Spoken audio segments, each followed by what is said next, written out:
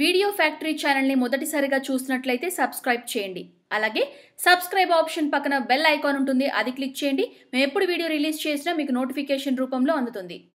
ఎవరైతే కార్తీక మాసంలో పిండి దీపాలను ఈ విధంగా చేసి వెలిగిస్తారో వారికి సకల పాపాలు హరించుకుపోతాయి.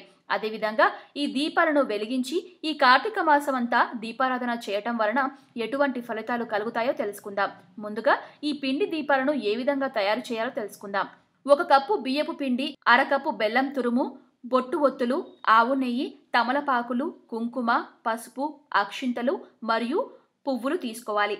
తర్వాత బియ్యపు పిండిని తీసుకొని అందులో బెల్లం తురుమును వేసి బాగా కలిపి ముద్దగా చేసుకొని ప్రమిద ఆకారంలో వచ్చేటట్లుగా తయారు చేసుకోవాలి.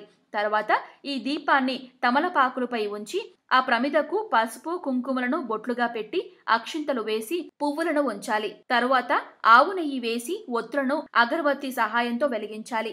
ఈ పిండి దీపాన్ని ముఖ్యంగా కార్తీక సోమవారం, కార్తీక పౌర్ణమి, ఏకాదశి రోజుల్లో వెలిగిస్తే ఎంతో విశేషమైన ఫలితం కలుగుతుంది. ముఖ్యంగా అపమృత్యు దోషాలన్నీ తొలగిపోతాయి.